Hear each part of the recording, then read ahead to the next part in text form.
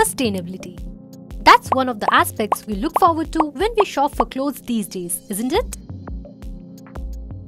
So it was indeed delightful to witness designers showcasing their mind-blowing sustainable collection at Lakmé Fashion Week FDCI 2023 platform, as the third day was dedicated to sustainable fashion.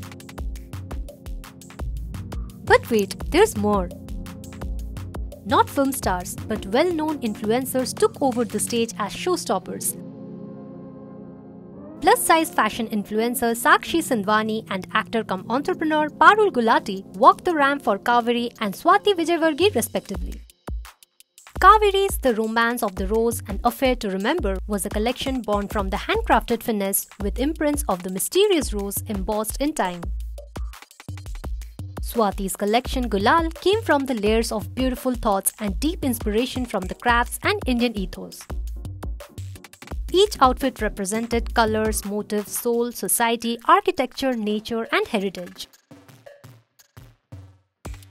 Designer Amita Gupta's The Age of Urban Reforestation collection grabbed a lot of eyeballs, which drew inspiration from the beautiful harmony between nature and human beings.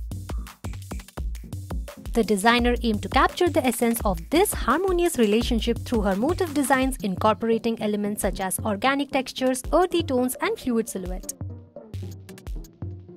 Designer Swati Kapoor's Sahara collection was bohemian, vibrant, and layered with patterns, textures, and motifs.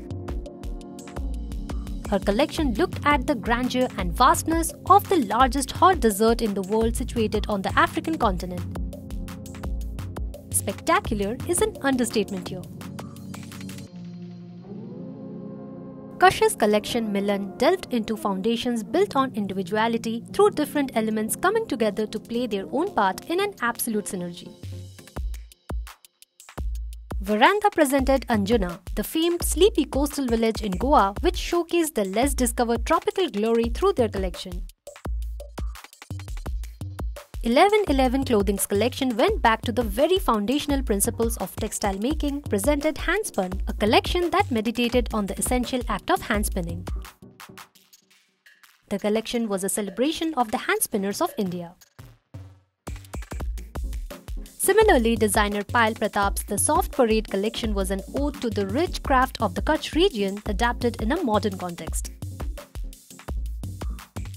Playful typography was at the core in designer Abraham and Thakur's body language collection. What do you think about these collections?